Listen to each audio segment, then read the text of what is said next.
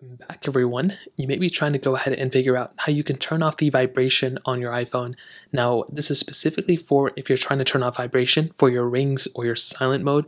So if you turn your ringtone all the way down, or if you put your phone ringer on silent or it's loud or whatever, you can go ahead and turn off the vibration very easily. So what you want to do is you want to make your way over to your iPhone settings, just like this.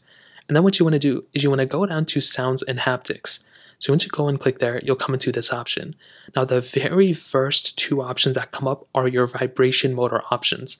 So you can go ahead and turn on or off whether you want your iPhone to ring on vibrate or you want it to be silent on vibrate. And that is pretty much the process. There really isn't too much else going for it. So all you will have to do is go ahead and turn it off here and turn it off here. And that is pretty much the process. Now your iPhone will not vibrate, whether it's on ring or if it's on silent mode. So now if you want to go ahead and say, hey, but I want it to vibrate when it's on ring, but when it's on silent, I don't want it to vibrate.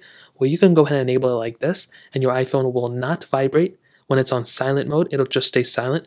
If it's on, the ring mode standard volume, then you can go and get vibrated for that specific option. You can also enable it back on. You can configure it however you want to. There's a couple other options down here too if you want to turn off system haptics.